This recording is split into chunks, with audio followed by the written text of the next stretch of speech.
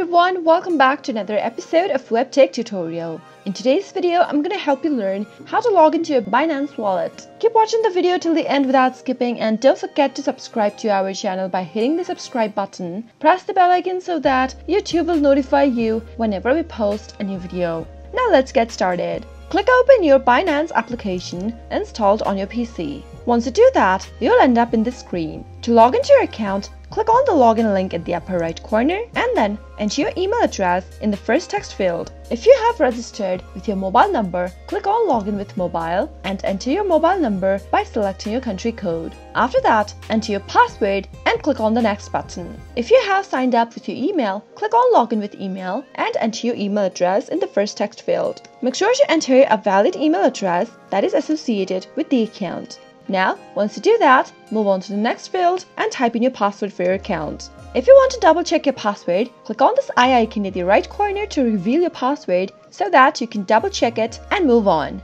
If you've forgotten your password and don't remember it at the moment, you can click on Forgot Password link and follow the instructions to reset to a new password. After you're done entering all the credentials, click on the Next button, wait for a few seconds, and complete the verification process over here from the pop-up. You'll need to enter a verification code sent to your email address. Click open the email and copy the security code received. Once you copy that, go back to the page and type it in. Now, click on Submit, and there you go. That is how you can easily log into your Binance account. I hope you found the video to be helpful. If you did, go ahead and give it a thumbs up. Feel free to comment down in the comment box if you have a question or a feedback for us.